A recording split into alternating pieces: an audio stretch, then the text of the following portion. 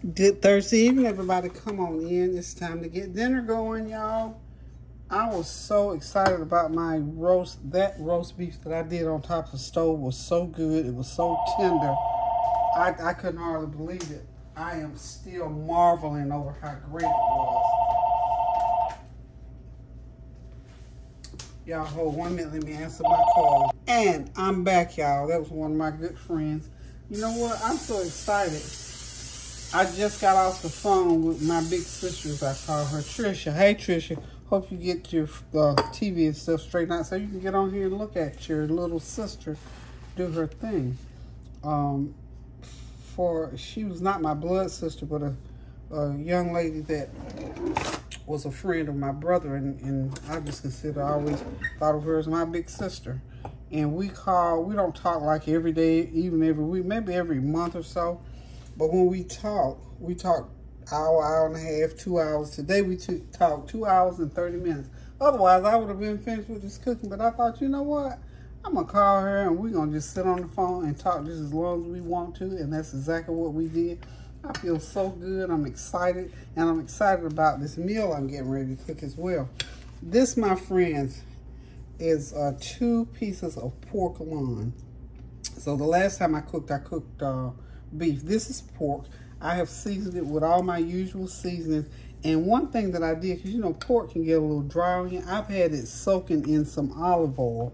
And I've got some olive oil spray in my pan. So I'm going to see, because I'm convinced that since I cooked that beef in the skillet, went ahead and browned it first. This is olive oil and seasoning. I'm just going to pour all of that on there.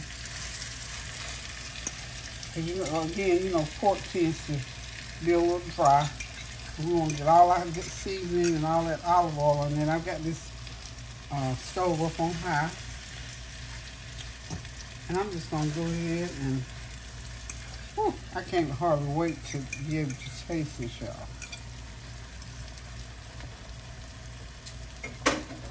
Okay, I'm going to do it on high for a little while. You know, it doesn't take that long to cook pork anyway. I'm not going to put it in the oven. I'm going to do it just like I did the beef. So, hope you all got something lined up to have for dinner this evening. This is a nice green salad that I've already cut up. I'm going to go ahead and slide it in the fridge. That is just some of that baby lettuce and cucumbers. And in this little bowl, we're going to have us some nice corn with brown sugar and butter. I mean, it's just that simple. I mean, you don't have to do a whole big production to get a gourmet meal on the table. And this is going to be so wonderful. Let me tell you, I'm not kidding. When I got off here and sat down and ate that beef stew that I cooked on top of the stove, that was some of the best beef stew that I've ever made. Now, I don't know. I'm going to find out today, though, how much it had to do with cooking it in this cookware on top of the stove. And by the way, the name of this cookware is called, well, you can't see it. Well, there it goes. It's called Uricast. It is a waterless cooking system whereby it cooks, it infuses flavor, and you don't have to use water, and it cooks food a little bit faster. So what I'm going to add to this, well, I'm going to wait until after I turn it over. But I want to cook it on this side for a good 5 minutes. I got a couple more minutes to go with that. So for a good 5 minutes, I'm going to allow it to cook. And then I'm going to flip it over. And then what I'll do is go ahead and put my onions in on top of it. And then I'm going to cover it and I'm going to let it cook just like I did the beef. And so with that, we're going to have the corn and the nice salad. And I might even do some bread again. I don't know. I'm not sure yet. If Kareem wants some bread, I will cook him some bread. I got to back off, y'all, honey. I'm telling you. That French bread is just absolutely wonderful. Okay.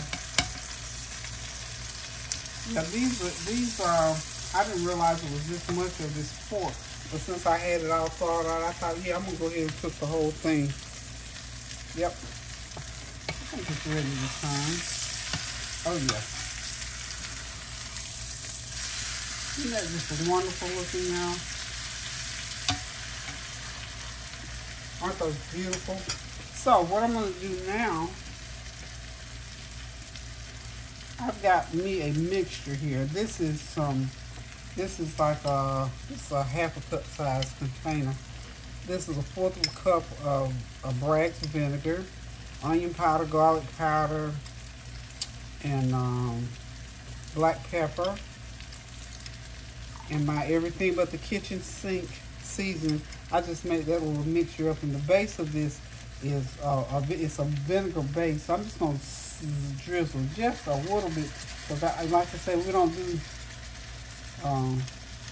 water in here, so we're gonna do it just like that, because I want to infuse this meat with this little vinegar base. And I put a little brown sugar in there to cut. Notice I said to cut that vinegar a little bit, because you know vinegar can be very, very sharp, and you know Bragg's vinegar, it's pretty sharp. So we're gonna go ahead and season up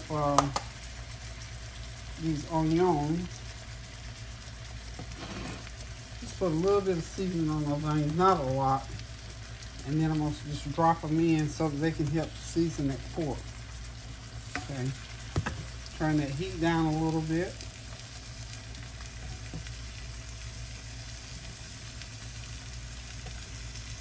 I want to put carrots in here so bad, but I don't want it to taste like roast beef. I want it to taste like roasted pork. Okay.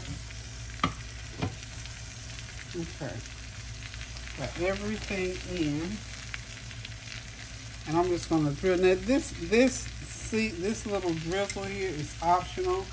To me, it's just really, really good. I'm just going to put it right on top, a little bit on my onions. And I would think that this is going to have to cook maybe 30, 45 minutes, because again, you don't have to cook pork quite as long, because it's just that cut of meat that you don't have to, okay? That should be wonderful, y'all. So if you want to catch up now, a pork loin is all it is. And I'm going to put the lid on here like so. And what that's going to do is going to seal in all of that steam, and it's going to cook that meat just like it did. Because you remember I told y'all that cut of meat that I did was chuck. And chuck is not tender, but that meat was so good and so tender, y'all. I could not believe it. And the taste was out of this world. So we're just going to let that cook like that.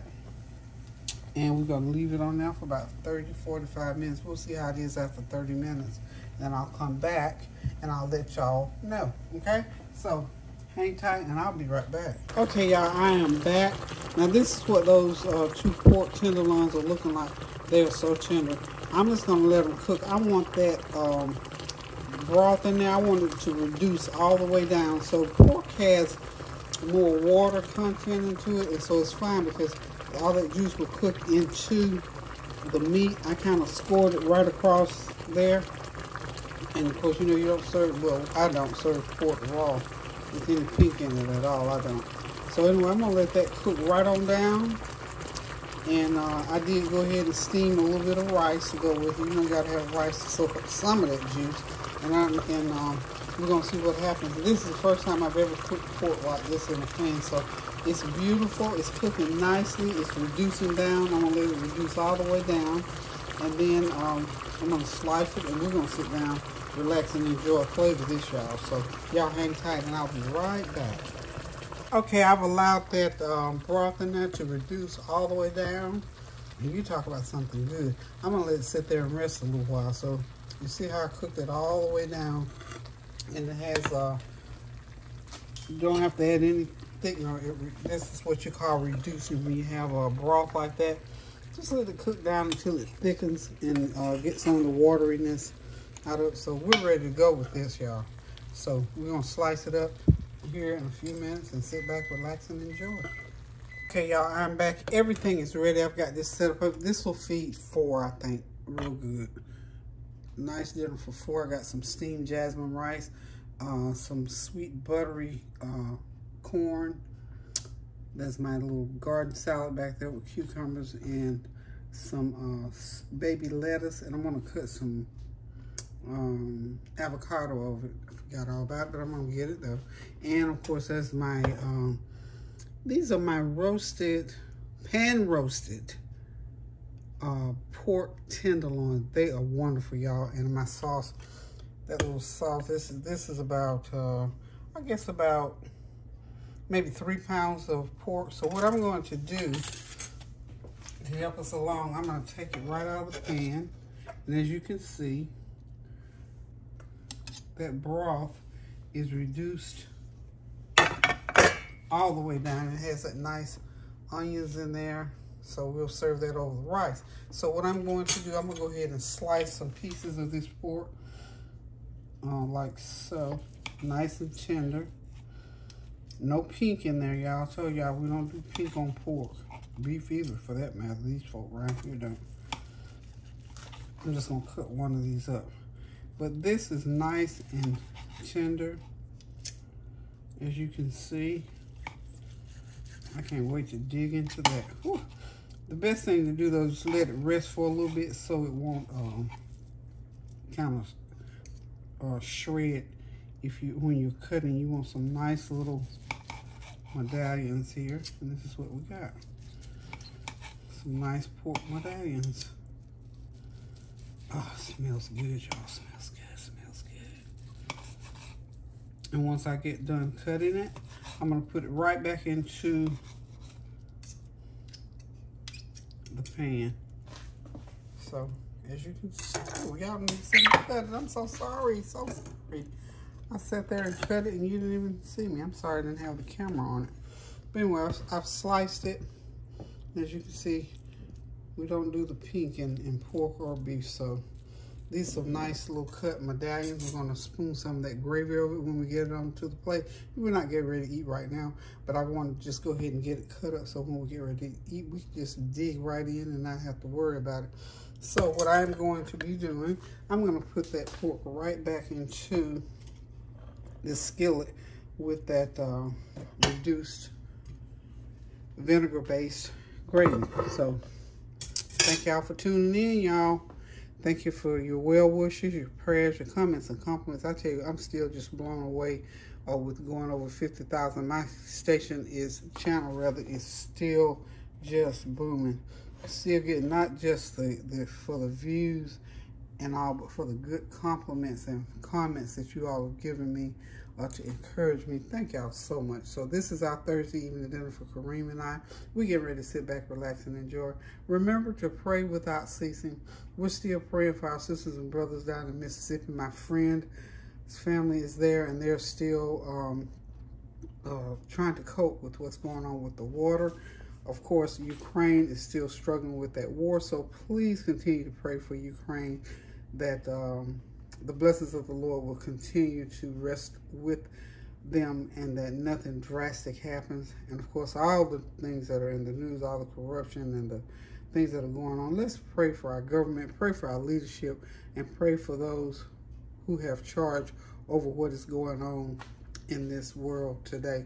So I thank y'all again for stopping by. I thank you for your well wishes, your prayers, your comments, and your compliments.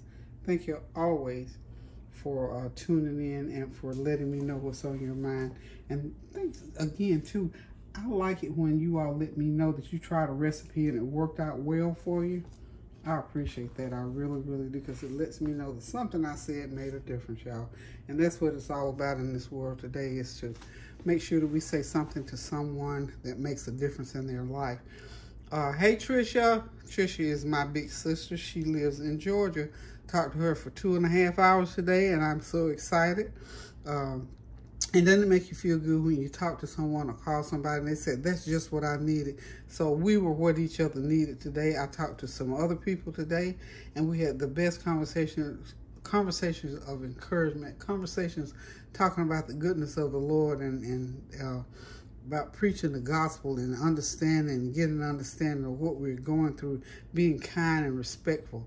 So with that being said, I'm going to tune out because I'm getting ready to sit back, relax, and enjoy a plate of this food. As a matter of fact, I'm also going to go and visit one of my dear friends this evening if the rain doesn't come. So until I decide to cook again, guys, do something kind for someone, a word, a deed, a cash app, a card, or just something. And also remember, as always, pray without ceasing. Until we meet again, love you guys. Toodaloo.